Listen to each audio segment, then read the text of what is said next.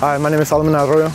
I play defensive tackle / nose for the McAllen Bulldogs. My responsibility is to basically block any gaps that I see open, or if I'm lucky enough, get through the holes and make the play. Hand off Zavala, first down across the 35 to about the 36. Mitas trying to break a tackle, not going to do it, and he's going to be stopped. The team all together and doing pretty good, and all the teammates just need to trust each other. Just all the 11 on the field doing their job. Mainly focusing on making sure we're getting our movement right, the right steps, the right calls, making sure we understand what we're doing, and just getting the assignment done. I want to go into majoring in criminal justice and just want to be a Border Patrol agent once I'm out of high school.